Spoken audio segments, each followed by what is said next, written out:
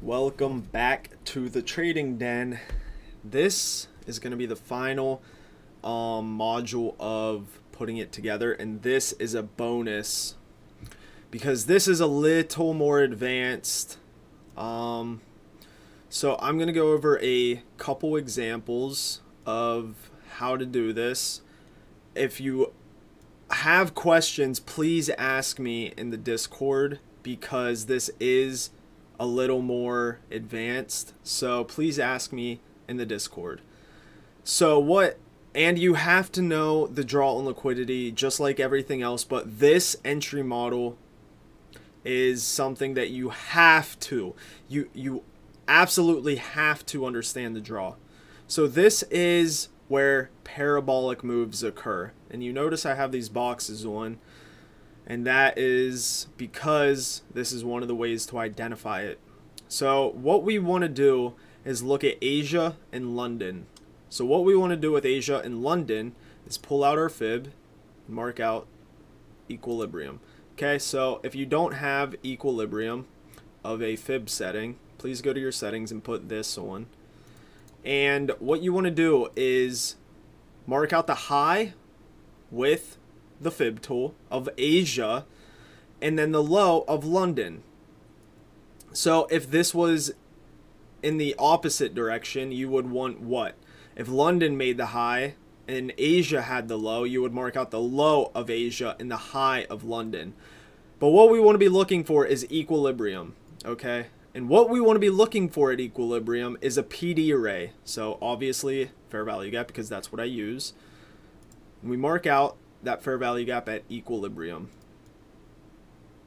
Right, this can be done on the lower time frames because this is where parabolic moves occur.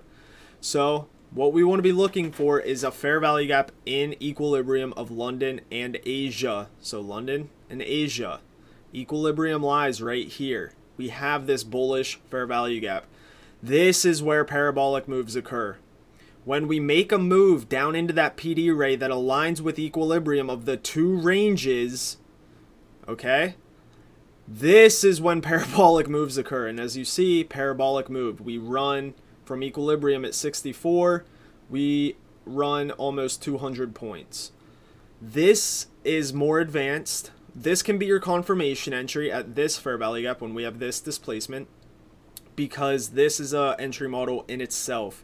Asia high, London low, look at equilibrium and a PD array, and one that continuously holds. So as you see, we actually tap it 1, 2, and 3, 4, 5 times.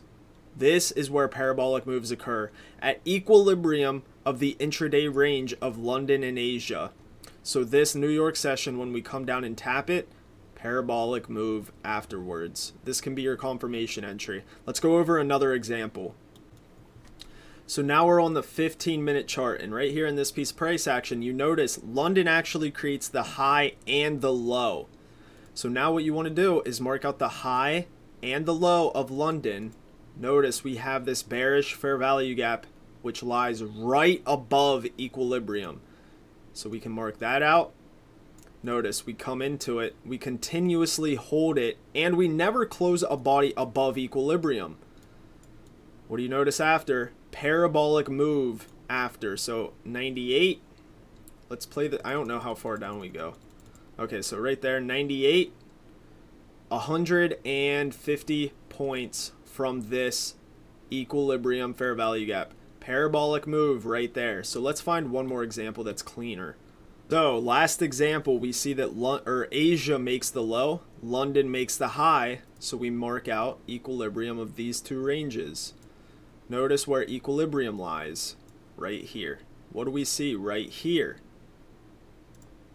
Fair value gap lying at equilibrium of these two ranges. Come down, tap into it, and immediately run to buy side. So we have an immediate run to buy side. What is that? 948. That is a 40-point run within 10 minutes. So exactly at market open, pair orders underneath a low.